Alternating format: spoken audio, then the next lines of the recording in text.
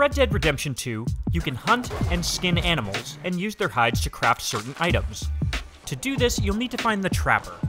Here's where you can find the Trapper in Red Dead Redemption 2. First, you can find him in Saint Denis. You'll want to open your map and look for the Trapper icon. You'll see it right on the S in Denis on the map. You'll also find him near Riggs Station.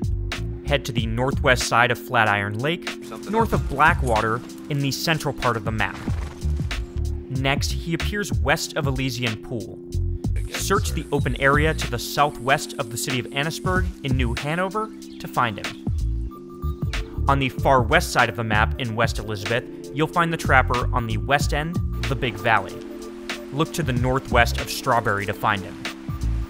And finally, the Trapper appears just southwest of Manzanita Post in West Elizabeth.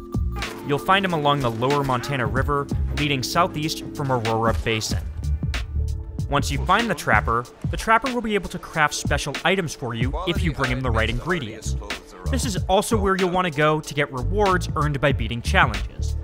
And most importantly, the Trapper sells hunting supplies here, which are crucial to taking down the wildlife scattered throughout the game.